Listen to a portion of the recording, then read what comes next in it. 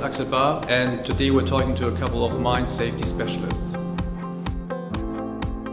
Ian Cooper, thank you for coming here for this interview. Welcome. You are manager for health and safety of Hudbay Minerals in northern Manitoba and Canada.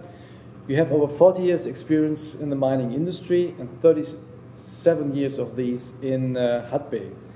They mine copper and zinc with 3 operating mines in Manitoba and 1 project currently in Peru. You have many years experience in mines rescue. Tell me about how you got involved in mines rescue and what makes it so special. Well, when I first started in the mines in England as a young lad, I was really involved in the first aid teams. And when I came to Canada, the guys in Canada heard that I'd been involved in the first aid teams in England, and they asked me to be part of the mine rescue. And I thought that was a great honor to be asked to be part of the mine rescue. So I started off as their kind of expert first aid person on the teams, and eventually really became part of the team and got to be vice captain, captain of teams, and be part of that mine rescue family. So it's been great. And looking into the future now, as it becomes more and more challenging to access the world's resources and the mines are getting deeper and deeper, then what impact does that have on mines rescue? Well, definitely the mines getting deeper will have an impact on mine rescue. You know, the mines, when they're deeper, they're hotter, so it's going to be an impact on our mine rescuers actually in a rescue mission. There's actually issues with ground and the stability of the ground at that level. So we've got to, you know, that's another impacting factor with the mines being deeper. And also distance, the distance that our teams have to travel to actually rescue individuals. And by saying that, do you see any limits that could come up? Yeah, time. Time is a big one, and heat. Those are the 2 limits that I see that could affect our mine rescue teams going forward. Just the heat from the point of view of fatigue and the heat in a rescue mission, and the time for the distance. So it's actually going to play a factor.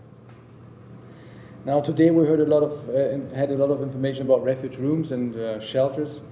They are supposed to give miners a safe haven in case of emergency. What are your experiences with refuge rooms and movable shelters, and what is their part in your rescue concept? Yeah. We have both. We have the permanent refuge stations, and we also have the portable refuge stations. The way that we use our portables, if we have a mine that's being developed and is continually moving with small crews, the portable refuge stations are a great tool to follow that crew through the development stage. If we have a small mine with smaller crews, they're also a good thing for a permanent refuge station as well, because it's small crews that are in those portable refuge stations. That's what we basically use them for now. In the bigger mines, we use the permanent refuge stations that are permanently built into the rock. And talking about risks, fires underground are the biggest threat for miners and the mine. Who should first respond? What should they be wearing, and what kind of equipment, and what kind of training is necessary? Yeah. You know, the first responder is going to be the operator. So we have to train the operator of how to react or respond when a fire happens. So most equipment underground now is equipped with fire suppression systems. So they're taught to activate that fire suppression system. If that doesn't work, then they use a fire extinguisher to extinguish the fire or try and put the fire out. So what we do is we train our operators to be the first responders. What we don't want is those operators to be heroes and try and fight a fire that's too big. What they're trained to do is to go to a refuge chamber if the fire gets out of control and they can't extinguish a fire, and phone for the mine rescue teams to come and do their job.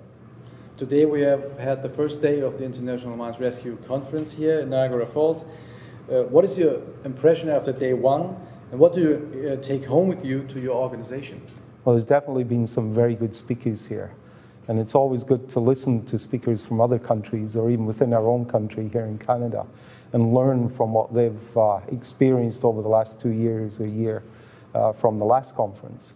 There's you know, the one from South Africa with the cameras in the shafts. There was an accident, I believe, they talked about at the last conference in China, and they were going to invent or put together some cameras to use.